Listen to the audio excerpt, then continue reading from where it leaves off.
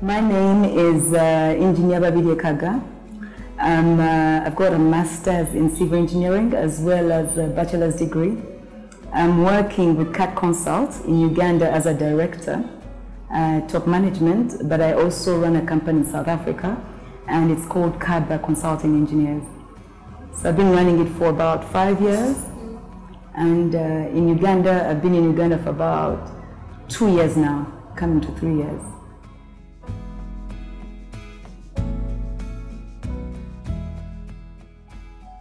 I come from an engineering family, so my mother's father was an engineer, my grandfather. My father's an engineer, and I'm a twin. My twin brother's an engineer.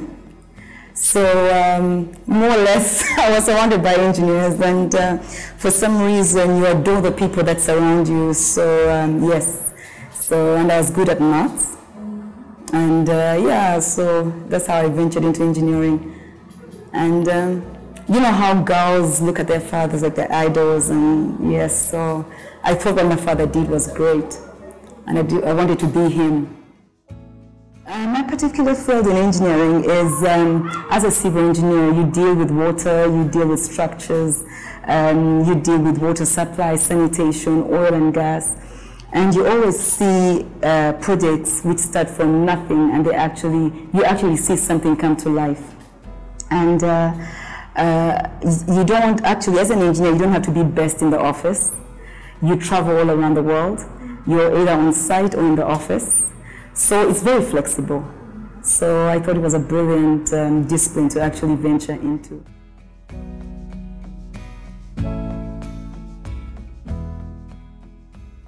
In the field, I think it's exciting. Most people will tell you it's a male-dominated industry, and everyone will get very scared, but sometimes you're one of the boys. So you don't really want to think you're a girl, though I'm such a girl. So whenever I go into meetings, they always think I'm the secretary. And they always ask you to take minutes. But when they find you're the engineer, then they get very scared and they don't even know what to do. But I haven't experienced a lot of challenges. The only thing that you need to work twice as good as yes, to actually acquire the acknowledgement or the respect.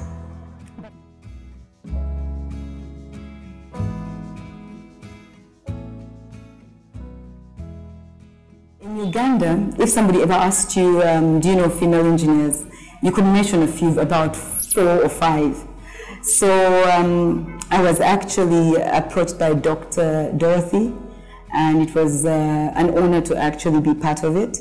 And I wanted to actually not become the face of engineering, but also give confidence to the young engineers that are still in school, because I believe there are not many of us. But after joining the WETT committee, it was an eye-opener and very interesting that actually we were many of us.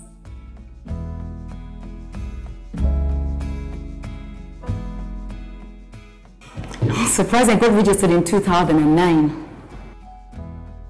Yes, during my registration, I was based on a construction site, and it was about 250 kilometers from where I stayed in Pretoria.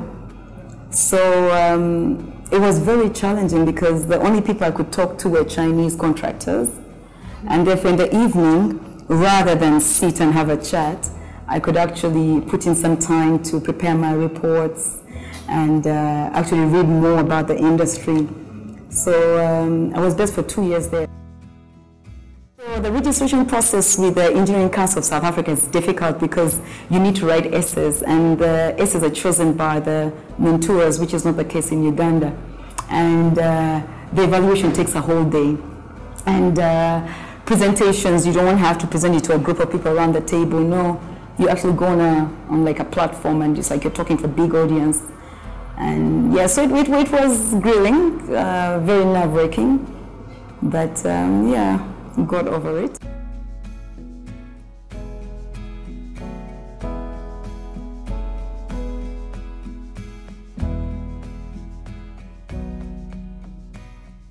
The challenge is more or less not getting a tender or proposal, and after chasing it for a very long time, and after planning behind that proposal or that tender, or actually to run a business in a foreign country, because I fly in and out, therefore you don't have people on the ground, and management becomes a challenge, and projects are always taken off the table as soon as they know you've gotten. Before you know it, you don't have it.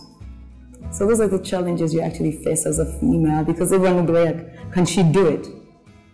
And the person who's on the other side is a male, so they sometimes rather give it to a male. Having my own company and having a couple of very good projects that have come into the pipeline.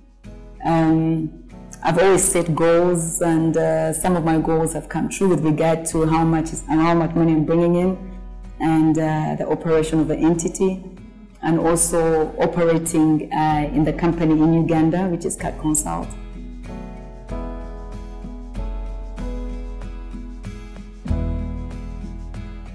Right now, female engineers are being assisted a lot. Government has given us great opportunities. The world has given us great opportunities. No one looks at us as strange mothers who've actually left their children at home. So ladies, we must actually make our dream come true. If you want something bad enough, you can actually get it.